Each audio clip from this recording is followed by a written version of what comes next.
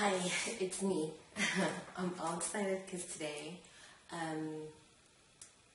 after being about a couple weeks, more like 3 weeks without my piano, I've got my piano back. Okay, so what this video is going to be about is how I got my first grand piano, a little bit story behind my piano.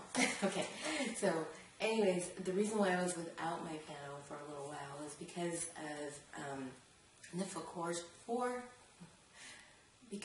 the foreclosure on the house that I was living in, which is technically my house, but it was owned by my parents and we were renters.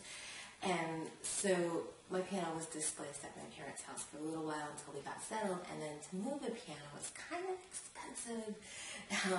Just to move the piano when I had to get it out of the house really quick was $225, and again to move this piano again it was $225. So it was a nice little chunk. But anyway, so a little back history is my grandmother was a piano teacher, and my aunt in California is a piano teacher. And from the time that I was 5 years old, whether I wanted to or not, I was taking piano lessons. And I actually taught there for a while myself.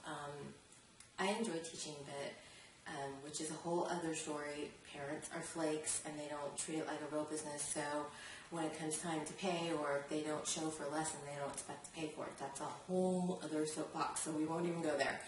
So my first piano teacher was a teenage girl. She was about 16, 17, and she taught me until she graduated from high school and went off to college. Her name was Cindy Lott. And how I cannot remember the life of me my second piano teacher's name is beyond me, because I was most devastated when she shipped me off to my last piano teacher, who was Wanda Wasden, and she was a certified pianist. So a certified piano teacher in the Southern Nevada Music Teachers Association. And I was with her until I turned 18. Well, when they shipped me off to Mrs. Wasden, she had this beautiful Steinway 8-foot grand piano.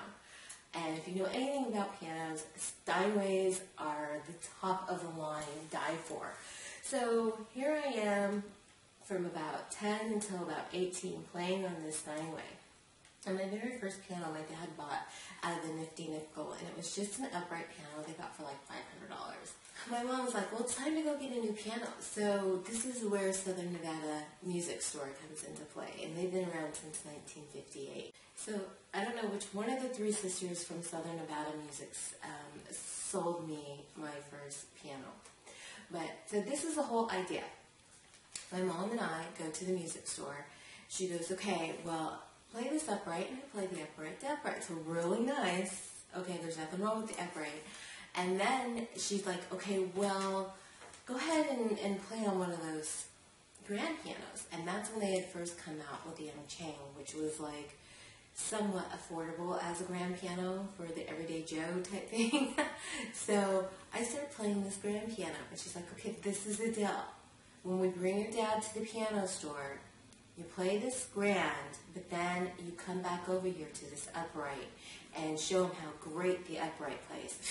Yeah, right. You don't take a kid who is now accustomed to going to a weekly piano lesson and playing on a Steinway 8-foot and tell her to play an upright and then try to pull the wool over her dad's eyes with a Young Chang Grand. No, that backfired on her. So Dad comes to the music store, I play the upright, then I go to the Young Chang, and I go, yeah, Dad, the upright was great, it sounds good, listen to this, okay? So I'm sitting here playing this Young Chang and just having all kinds of fun, and he's like, really? I'm like, oh my goodness. Now mind you, you could not get me to practice to save my life. I hated practicing. When it would come time for taking the test, Mrs. Wasden would pull her hair out because I would not practice my song. I'd been learning my song for months. I'd be playing the sonata for months, and she'd be getting mad at me, totally mad at me. And then 2 weeks before my test, I'm like in there slamming it hard, and come back, and she's just looking at me, wanting to choke me out. I know she wanted to choke me out. Mind you, she's this tiny little elderly red-hatted woman, and so she really wanted to beat me sometimes. I know she did.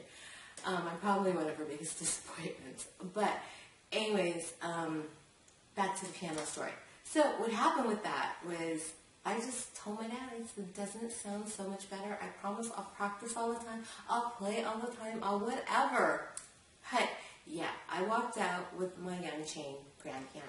It wasn't as big as Mrs. Lawson's Steinway 8 foot, and it wasn't a Steinway, but it was a grand piano. So that's how I got that. And yes, Mom was really mad at me for a while.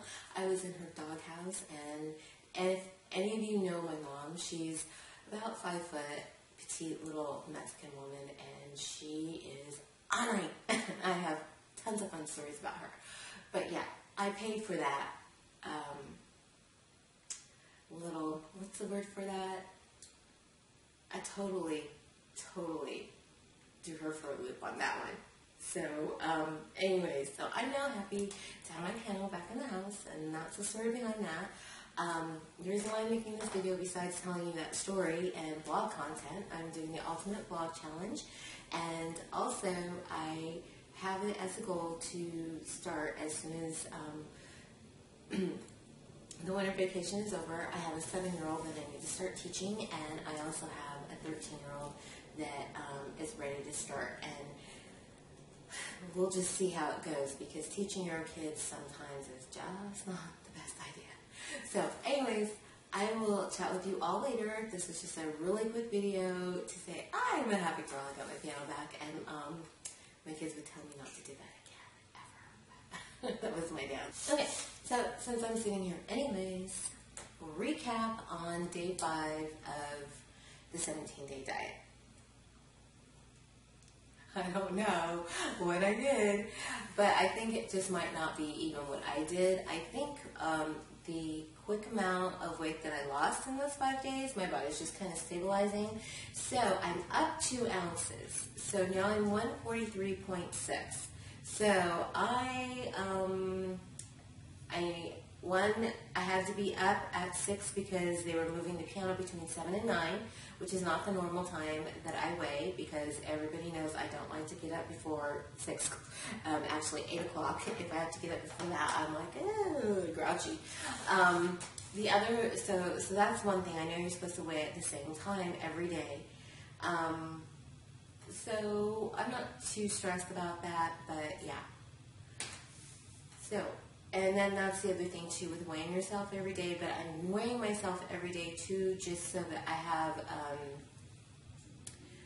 a good track record of what I'm doing. So I'm not upset over, which is technically, I should be now that I'm adding that up. No, it's only, is it 6 ounces or is it 8 ounces? I don't know. But I think my body's just stabilizing, because 4.8 pounds is a lot to lose within that best time frame. And that's with me actually being on a diet for 4 full days, and this is the morning of the 5th day. So, alright, I will talk to you all later. Have a great day. Bye.